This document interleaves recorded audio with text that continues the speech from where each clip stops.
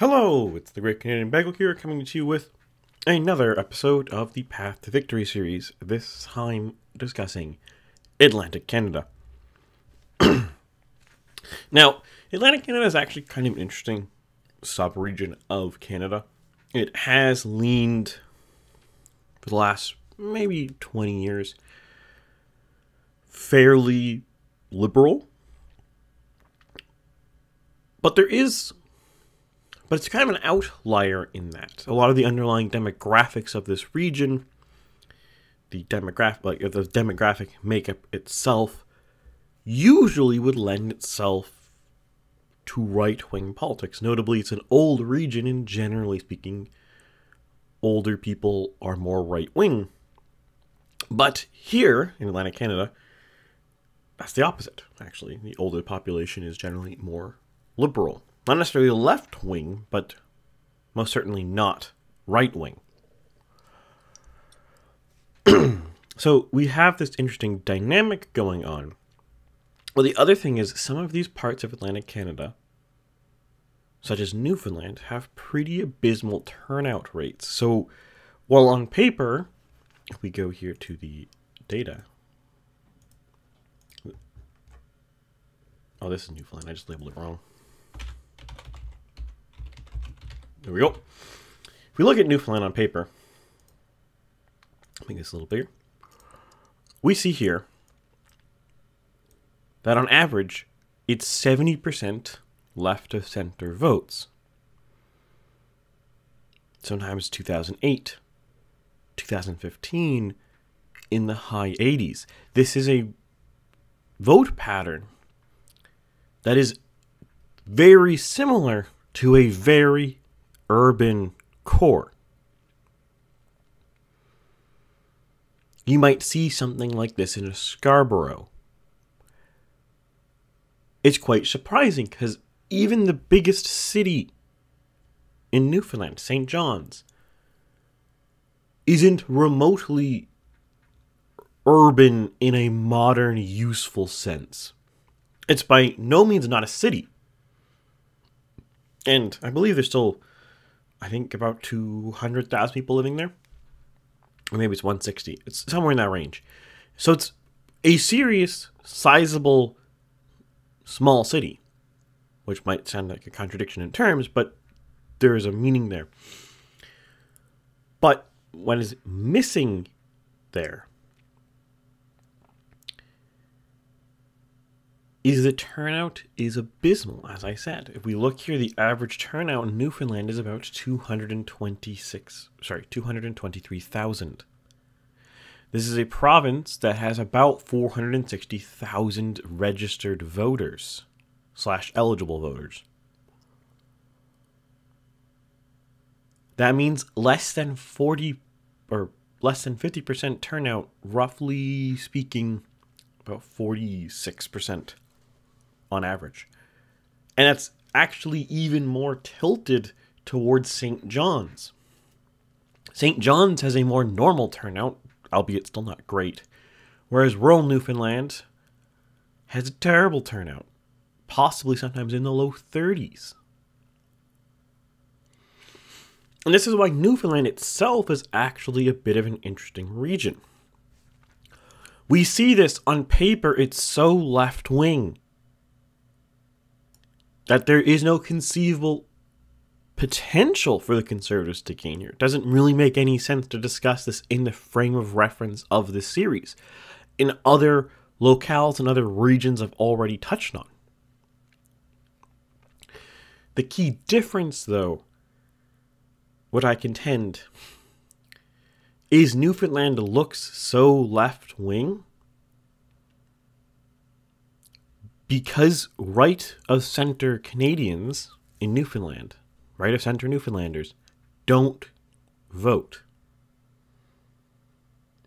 In fact, if this was hitting something like a 70% turnout rate, I suspect these numbers might invert. Now, that leads to an interesting question. Why is Newfoundland's turnout so abysmal for the right? Well, That's actually a pretty easy answer. Can you think, in the last 20 years, something that Ottawa Conservatives have offered Newfoundland? Can you? Comment below if you have a single one that prior to this year, Ottawa Conservatives have offered Newfoundland. The Liberals offer Newfoundland things like dental care, albeit that's with the NDP, enhanced welfare benefits, stuff like this.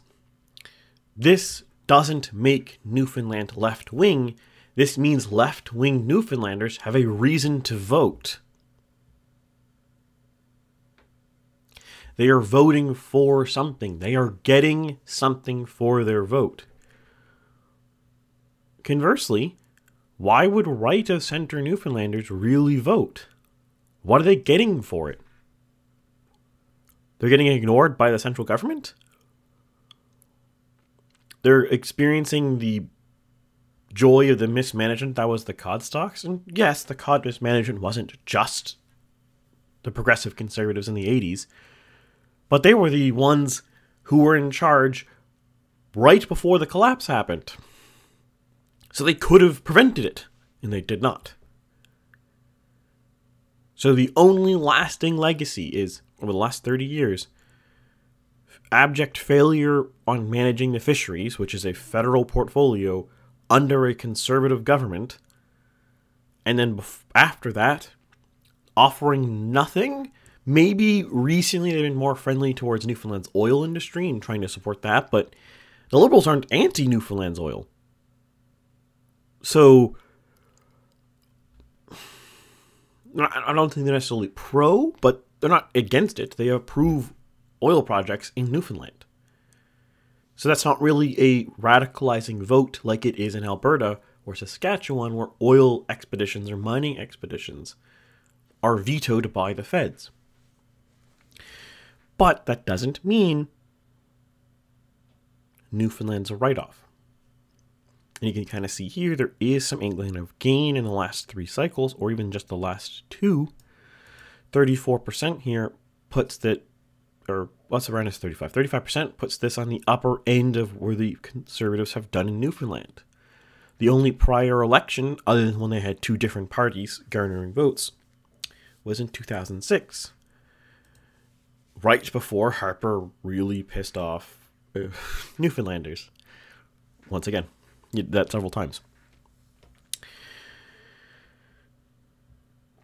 So there is capacity here for the Conservatives to gain. This might seem more hawkish than other positions, other subregions, but I actually do stand by this. I think there is areas to gain here, and I think 2021 really showed a blueprint.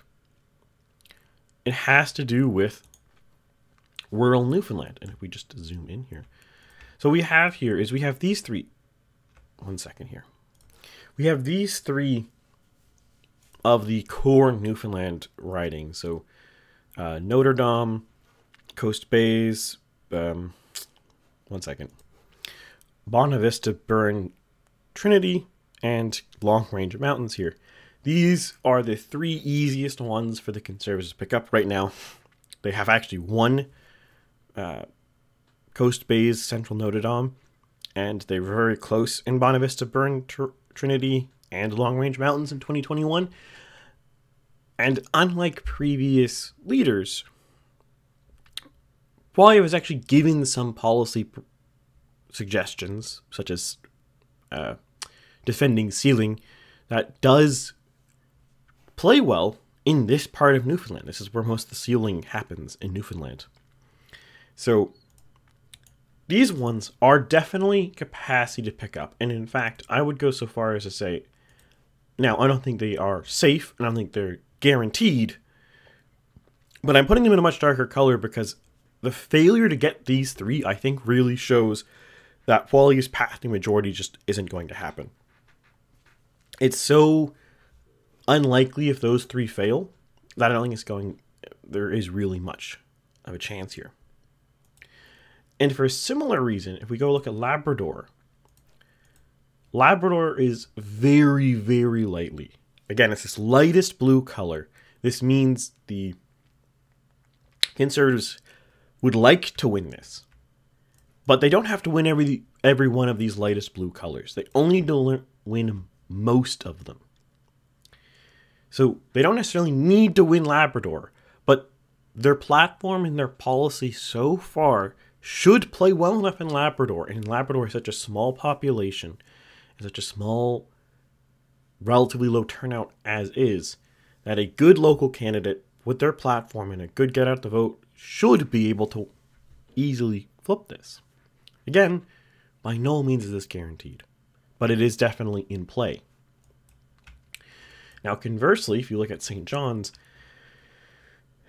on paper, St. John's should be a right-leaning area. Not necessarily staunchly right-wing, but it should lean right. It is a small city. Small cities usually lean right of center. Now, right of center in Canada still could be only like 37% conservative by vote share. Well, probably like 39-ish, because I have them, the Conservatives at 36 and a bit right now. But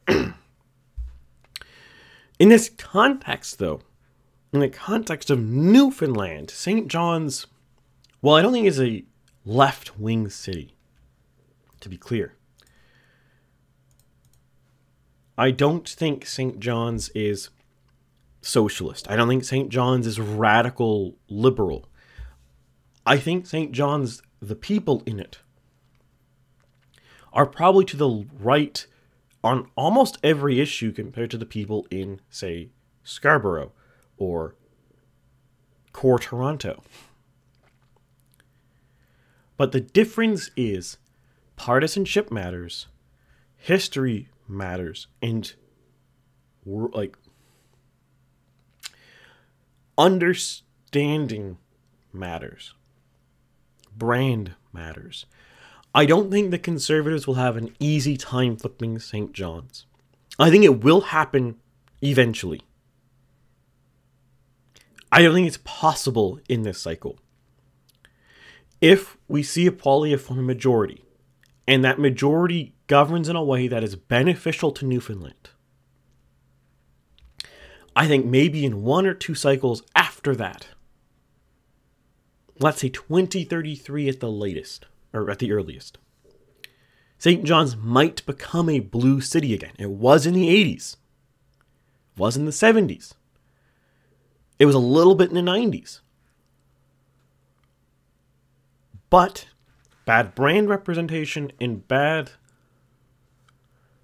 argumentation has definitely pushed it away. And I think it will be very difficult to win it back anytime soon. And as a corollary to that, we have Avalon. This has a lot of parts that are suburbs of St. John's in it, but also some more rurally parts of Newfoundland as well. So I would say it's, you know what, I'm going to go actually slightly redder on this one. It's a very light red. I think the Conservatives could win it. It's definitely within possibility, but even the best showing in let's say 2024 or 2025 would probably be a Liberal win. But it's certainly possible. By no means should you discount it. Now, moving on to Prince Edward Island. Prince Edward Island is actually one of the most uninteresting parts of Canada. It is very consistent. If you look here, except for that one brief time in 2000 when you had 2 relatively strong right-wing parties, this province has basically never voted right of center. The only other time it came close was 2011, which, and if we all remember what I say about 2011 every single time, it's always going to be the worst showing for the Liberals. It is their worst performance ever. So, if the only 2 good performances in PEI, 2011 and 2000, there's really not much hope here for the Conservatives to gain any meaningful number of seats. Now, part of this is the same problem in Newfoundland, where the Conservatives just really haven't argued for things that benefit PEI. They haven't sought out measures to help PEI. That's for sure. This is 100% a thing. But unlike Newfoundland, where Newfoundland has a terrible turnout rate, PEI's turnout's fantastic. We're talking like 76%.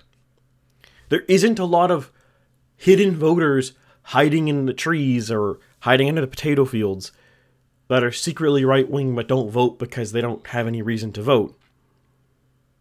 There's not enough. Like, I guess, on the technicaliest of terms, if they all came out and voted Conservative, yes, the Conservatives could win, if all the undecideds did. But do you really think 30,000 new voters are going to turn out in PEI, get 115,000 voters? No. That's just silly. Now, this is not to say that there's no seats in PEI that are in play, but it is to say there's really no gains here. Now, you could argue maybe some fishing policies or some farming policies or some other specific local issues that specifically help the economy in PEI might help the Conservatives. But the ones I'm seeing so far, I don't think are enough. I think Poilievre is set to probably outperform O'Toole. But an outperformance of O'Toole might be 1 seat. Maybe 2 if he's really lucky. And again, I think this is something that is quite surprising. PEI is very rural, very sparsely populated. Well, correction. Evenly populated. It's actually quite dense for Canada, but whereas Ontario or Quebec or BC or Alberta is very concentrated, PEI is very spread. It's much more evenly distributed. But PEI has the curse of for the Conservatives' perspective at least, that the older population, which makes up about, I think, 40% of the electorate, is very liberal. Now, they're blue liberals, I would argue, but it doesn't really matter. They vote liberal. And once you get a certain age, I'm going to say about 50-ish, maybe 60-ish if we're really pushing it, you really stop being a swing voter. You're pretty set in your partisan affiliation or your worldview.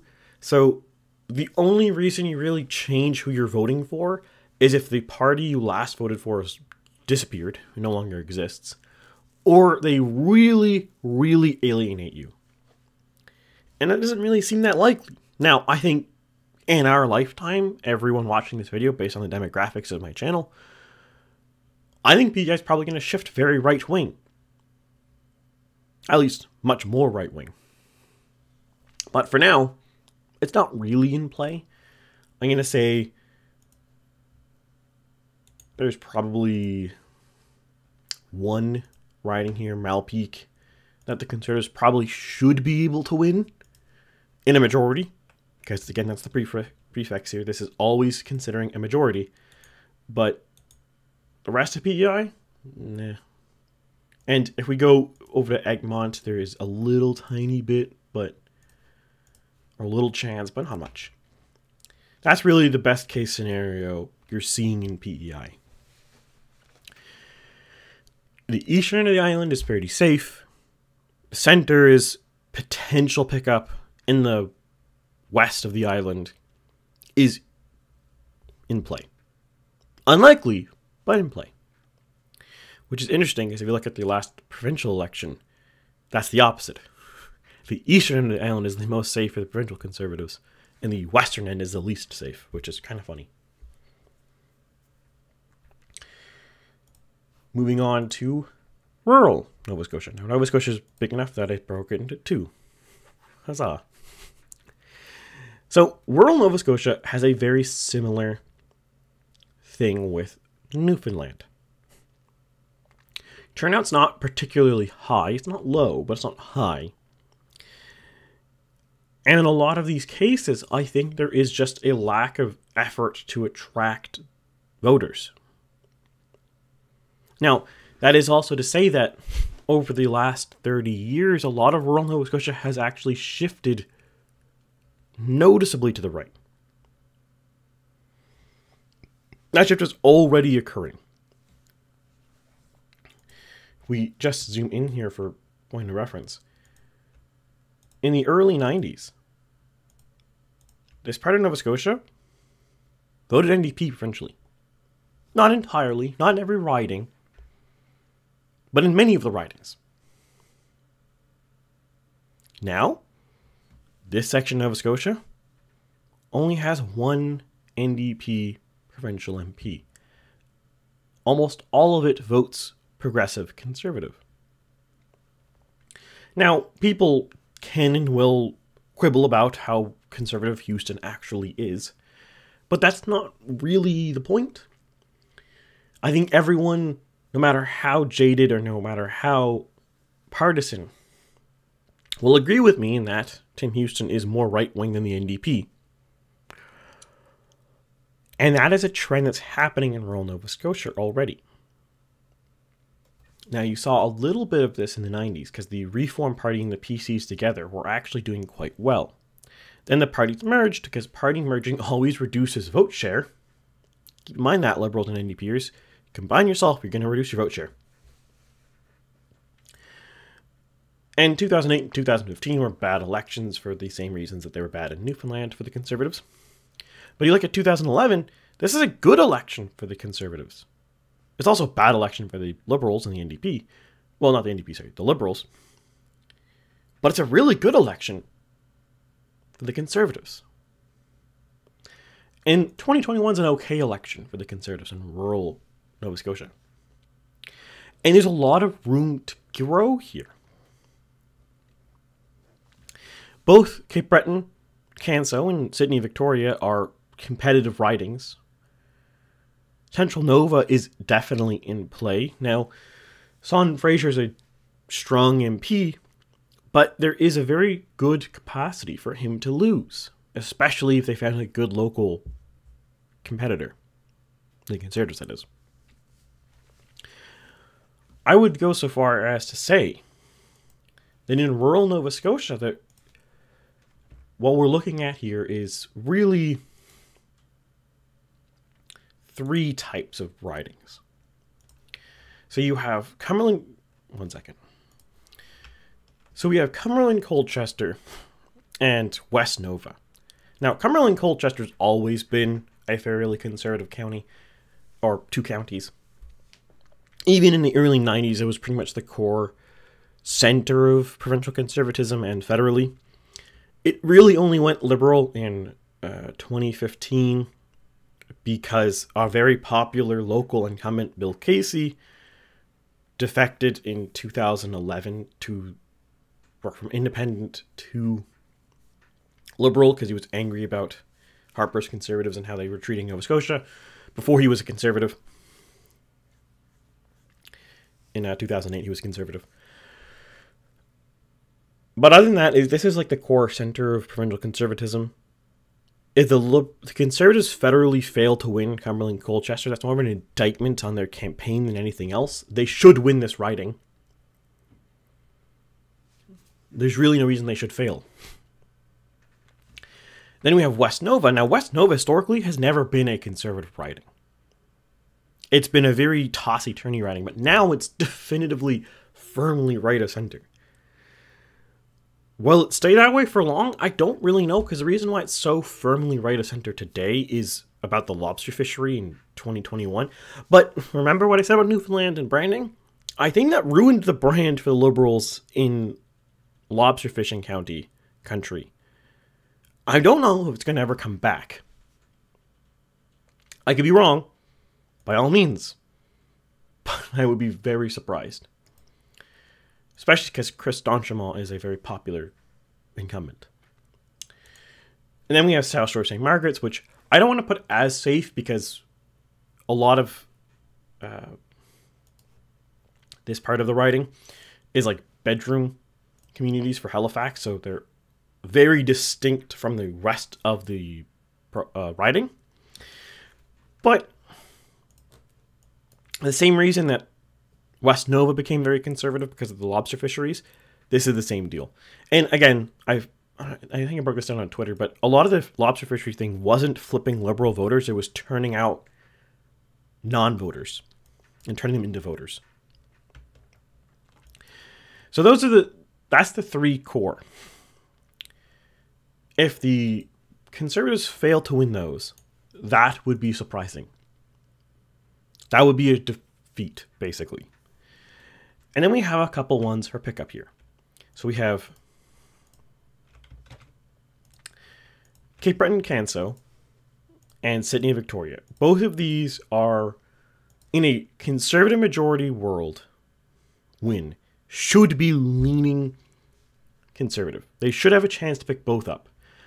Now, I don't think either of them are necessarily super solid. Sydney and Victoria might be slightly more edged for the Conservatives, but it's still no guarantee. But both are definitely pickups. They could happen. Now, conversely, Central Nova, even though Pictou County, right here, which is the biggest part of the riding, that's like probably half the population of the riding, is extremely conservative provincially. Their incumbent MP is fairly popular from talking to people in the region. So I think he could theoretically ride out the boat unless the Conservatives nominate a really popular local to run against him. So I don't think it's a potential pickup. It's possible. That's why it's pink. It could happen, but I would not count on it. Then we have Hants, or King County Hants? Yeah, King's Hants, sorry. Over here, this is more safely liberal. In fact, it might even be edging on red, or like the next shade of red here. Actually, I think I will, just for sake of argument here.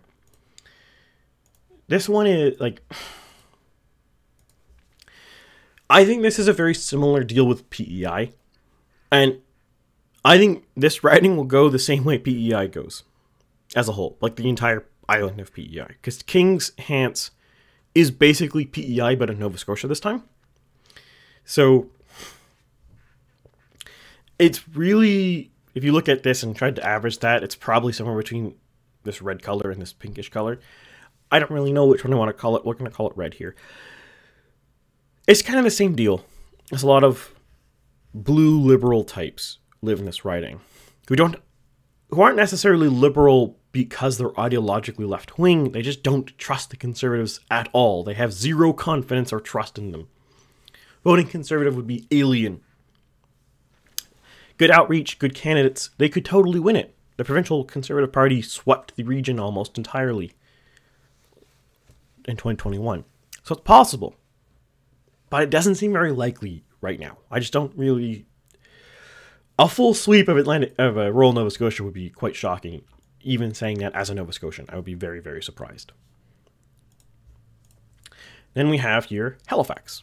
Now, Halifax is a city. And it's a sizable city at that. It's one of the... I want to say it's the 10th biggest city, or maybe it's the 9th.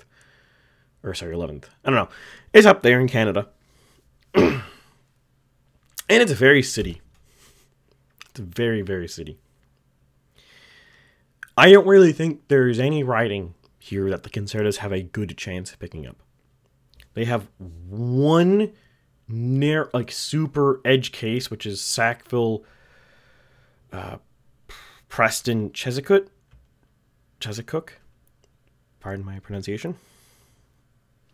But that's really very, very edge case. I don't really think it's very likely.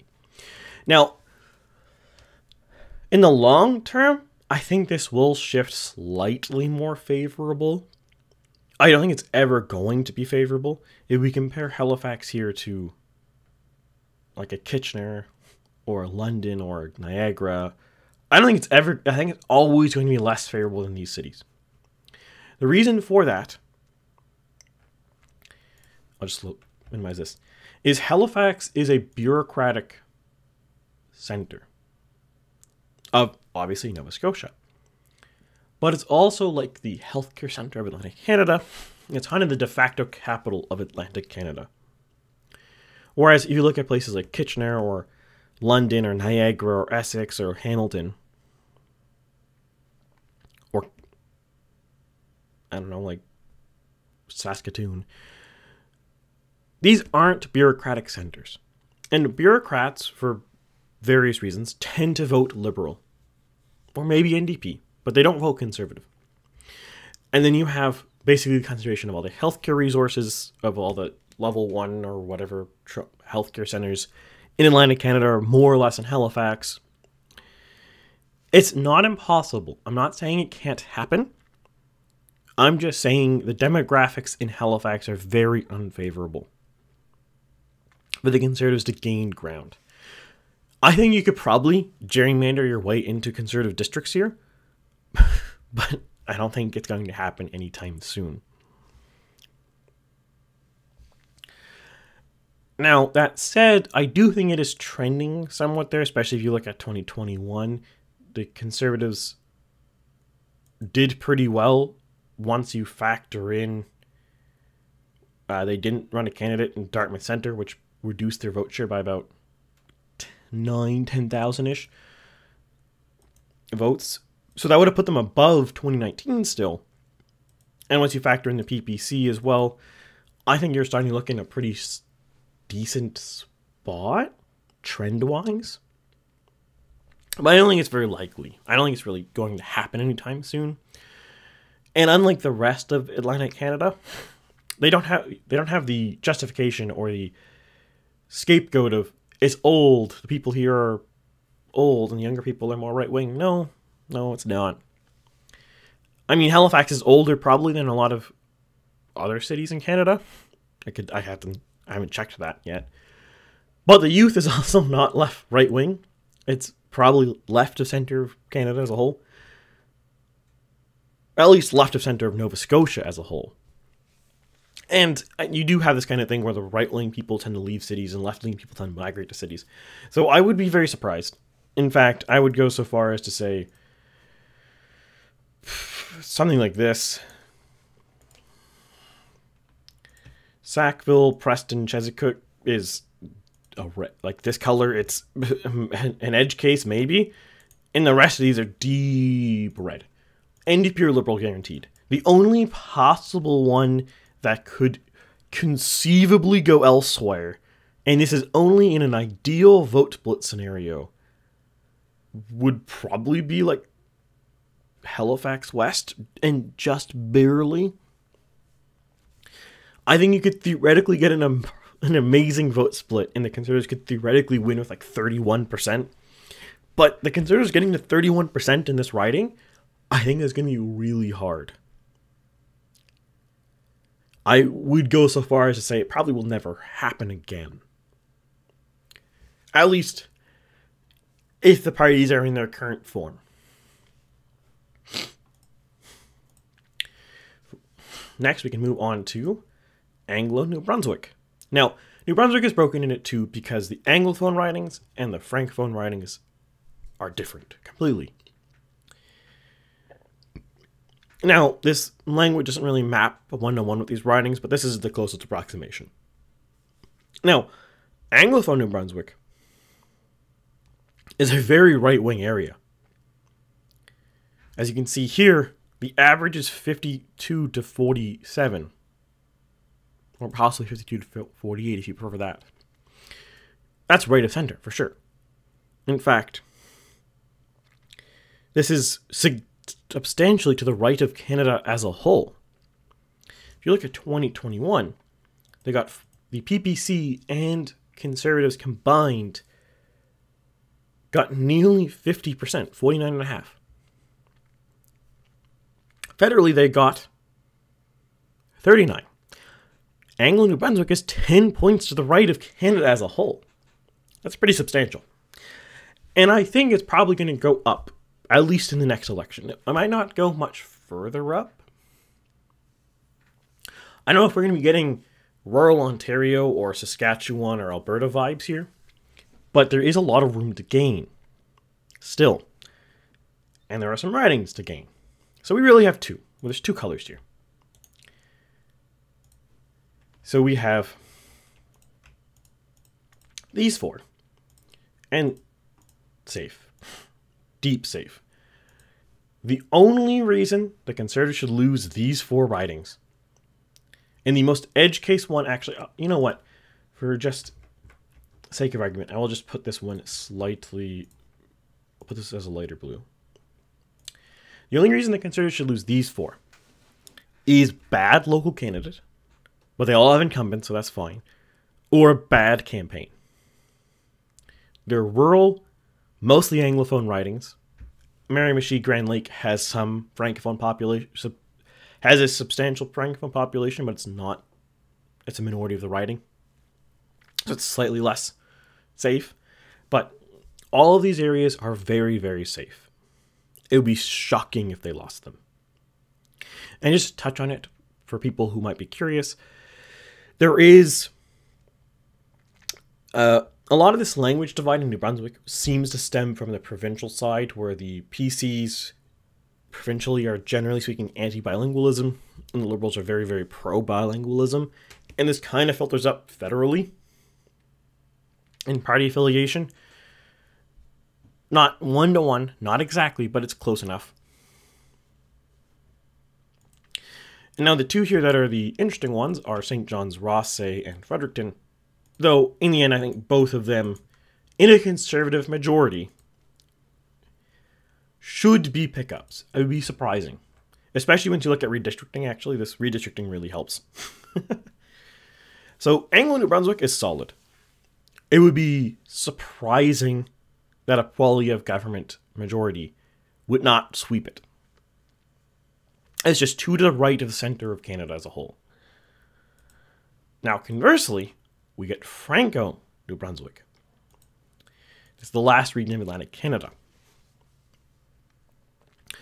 Franco-New Brunswick is shockingly left-wing. It's similar to Newfoundland in that it is Scarborough levels of left-wing, Ottawa levels. But unlike those, it isn't bureaucratic, it isn't very urban, it isn't...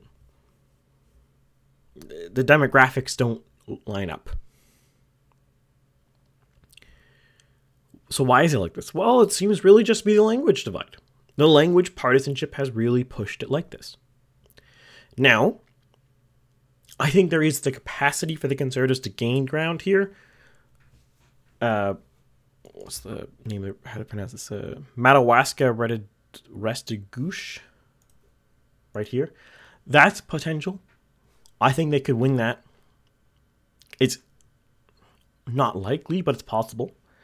Moncton, Riverview, Dieppe is also conceivable. Unlikely.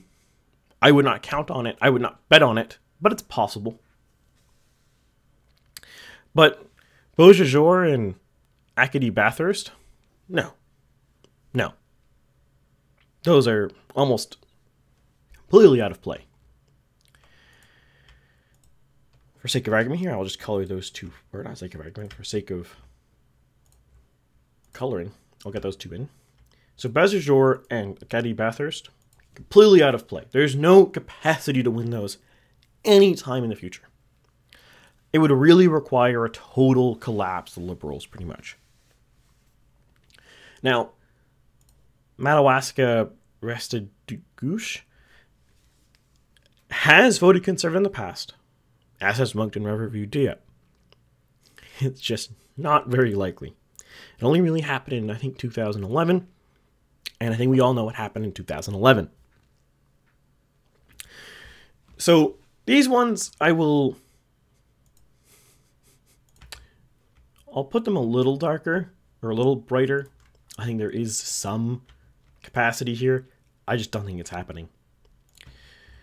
Now, I will say, just as a one final note, I think over the next 20, 30 years, the Francophone and Anglophone ridings in New Brunswick will homogenize. Likely, or largely because the youth is on the internet, and the internet really homogenizes areas. Because unlike TV, where you're going to watch, if you speak French, you're going to watch French TV.